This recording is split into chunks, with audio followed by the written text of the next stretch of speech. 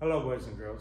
This month is Hispanic Heritage Month, and in recognition of that, in this series of videos, we're going to be taking a look at the lives of several special Hispanic Americans and learn more about the sacrifices and contributions that they made to this country.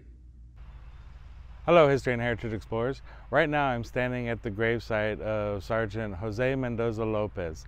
During World War II, he won a Medal of Honor for extreme bravery on the field of battle. So let's learn a little bit more about this man and why he won his Medal of Honor.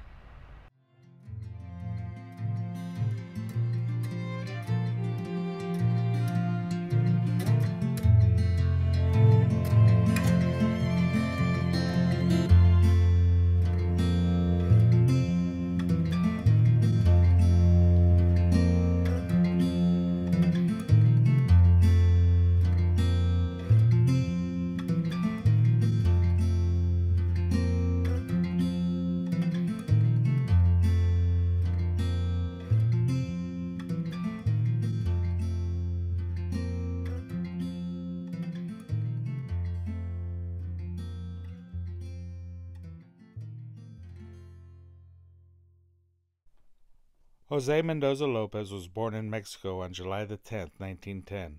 At the age of 8, Lopez was orphaned, forcing him to make his way to Brownsville, Texas to live with an uncle. He began working various jobs to help out his family. He picked cotton in the nearby Rio Grande Valley and hopped freight cars to travel the country looking for work. One day, while working in Atlanta, Georgia, Lopez got into a street fight. A boxing promoter who had saw the brawl offered to help him become a boxer. The 5'5", 130-pound Lopez accepted the offer and began to fight under the name Kid Mendoza. Lopez, retired from boxing in 1934, never had been knocked down, and with a record of 52 wins and only 3 losses that came by way of decision. In 1935, Lopez joined the Merchant Marines and for 6 years worked as a deckhand. On December 7, 1941, while at sea, he learned about the Japanese attack on Pearl Harbor and the U.S.'s entry into World War II. He soon returned to Brownsville and married his girlfriend, Amelia Herrera. Not long after his marriage, in late 1942, he enlisted into the Army. Lopez was sent first to Fort Sam Houston in Texas and then to Camp Roberts in California to receive his basic training. He volunteered to serve in the Airborne, but wasn't accepted because the Army wanted young single men to serve in that dangerous unit. Instead, he was assigned to Camp K of the 23rd Infantry Regiment, 2nd Infantry Division. After basic training, Lopez was sent to England to receive military training for a top-secret mission that would change the tide of the war. This was the Allied forces' invasion of Nazi-controlled Europe. On June 6, 1944, D-Day, the assault on the Normandy beaches in France began. Lopez's regiment landed at Normandy on June the 7th, D-Day +1. Over the next few months, Lopez and his company fought across France and took their winter positions in Belgium near a village called Krinkelt. On December 16th, German forces launched a surprise attack that almost broke through the Allied lines in what became known as the Battle of the Bulge.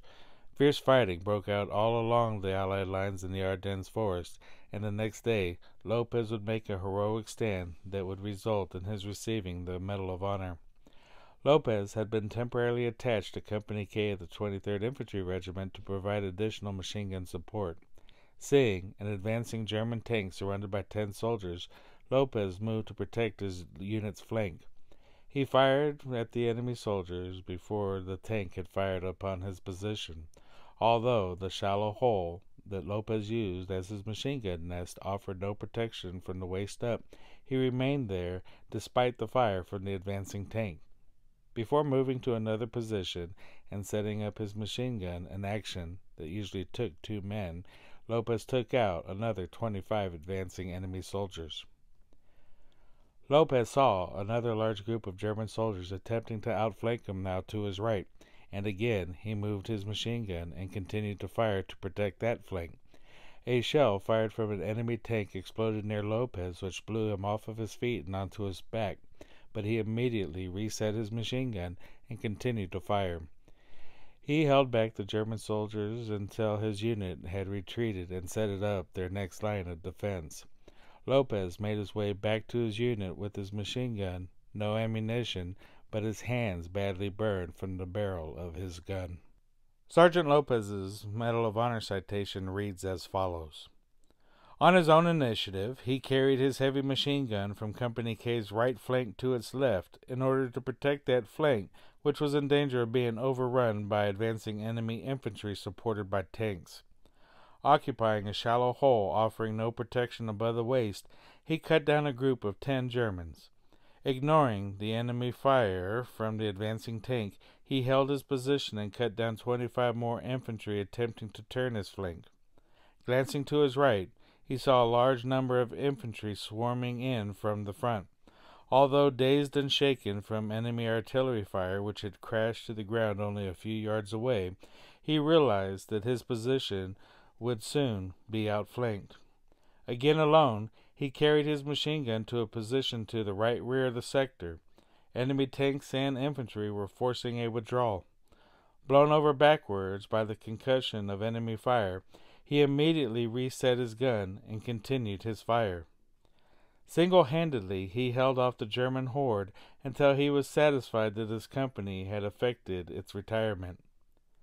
Again, he loaded his gun onto his back, and in a hail of small arms fire, he ran to a point where a few of his comrades were attempting to set up another defense against the onrushing enemy.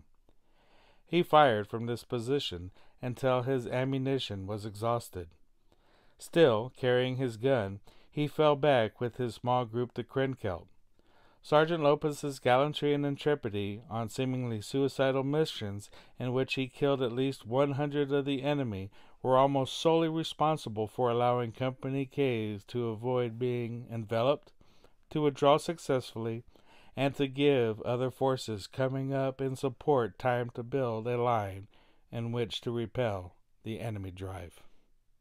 After World War II, Lopez remained in the Army and ended up fighting in the Korean War until a supervising officer had learned that the Medal of Honor recipient was in combat. He was then ordered to the rear. Lopez retired as a Master Sergeant in 1973. Sergeant Lopez died on May 16, 2005, at the age of 94. If you enjoyed this video, please hit that like button and subscribe. History and Heritage Explorers enjoys your support.